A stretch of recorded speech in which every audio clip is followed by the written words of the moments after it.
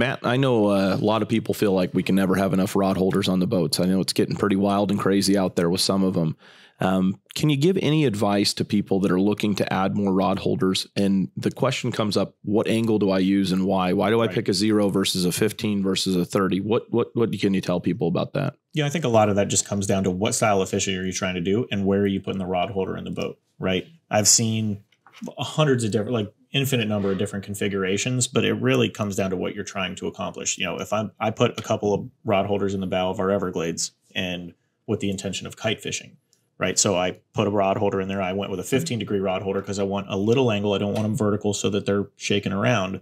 But it was enough so that when I put the Trident in there, I could put my kite rod and a couple of other, rods in there that, I'm running up the kite, and I got everything that I need.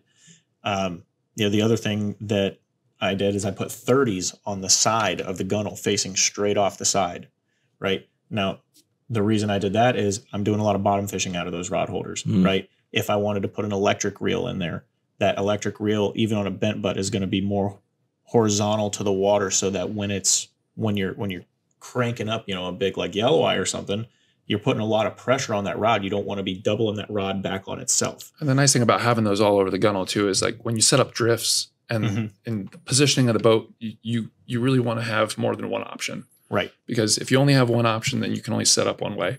Right. So having those in different places on the boat allows you to utilize more space in certain drifts and all around the boat. Yeah, absolutely. And I mean, we've got 15s on the side for our flat lines when we're drifting, right? The 30s point a little bit more.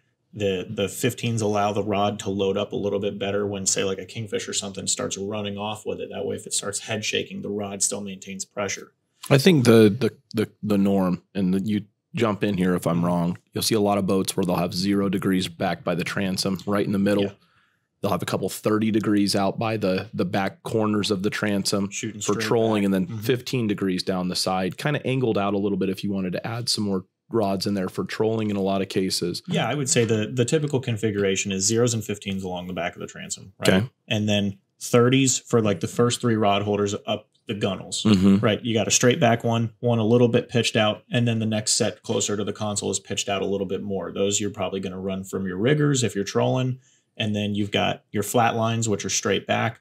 And then your 15s and 0s that are along the transom. A 15 you'd probably troll with. A 0 is probably just for transportation, right? Gotcha. And that's a pretty standard configuration that we're seeing a lot of the new boats coming out with. Yeah, one cool thing I saw, a buddy of mine has a newer Contender, and they've got some 0 degree flush mount rod holders up towards the casting deck.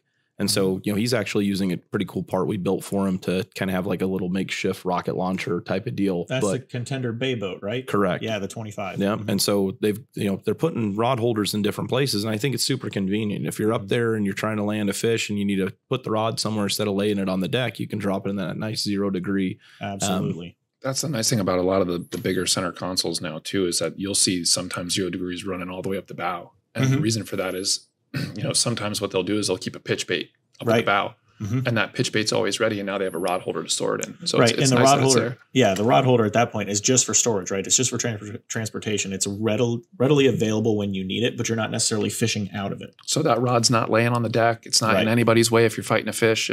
And it's got a bait ready to go on it, so you can just walk up there, grab it out of the rod holder. Right. Awesome. As you need it. So a lot of options. There's no real right answer. There's no real right answer, right? And that's the biggest thing to like take into it. It's select what works best for the way you're about to fish. Yep.